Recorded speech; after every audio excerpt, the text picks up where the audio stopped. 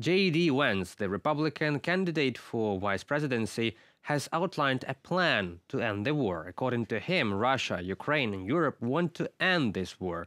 So Trump will propose the following peace agreement: a demilitarized zone along the current front line. The zone should be heavily fortified so that the Russians do not invade again. Russia receives guarantees of neutrality from Ukraine, and Ukraine doesn't join NATO or any allied institutions.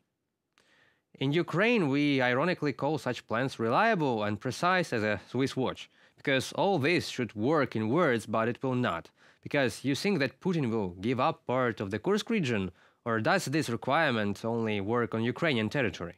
So it is somehow one-sided and takes into account Moscow's wishes and doesn't take into account international law and international borders, in principle like any alternative to the Ukrainian plan. Regarding strengthening the demarcation line, which will be heavily fortified so that the Russians do not invade again, what will stop the Russians from using drones to strike Ukraine? Who will react? International organization with harsh condemnation? After all, no one even reacted to the murder of 3 Red Cross workers by Russians yesterday.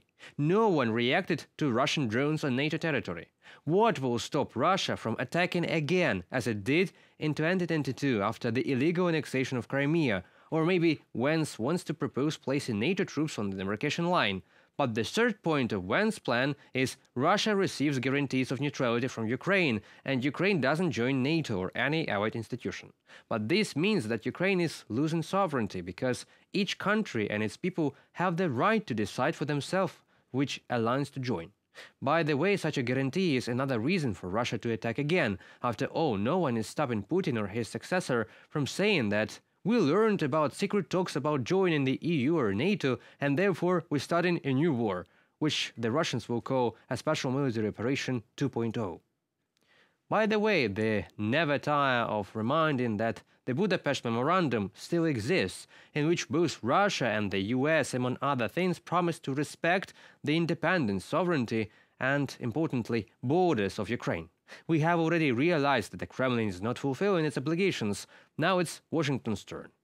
In any case, Volodymyr Zelensky will present our Ukrainian plan for victory, for ending the war, to Donald Trump as well.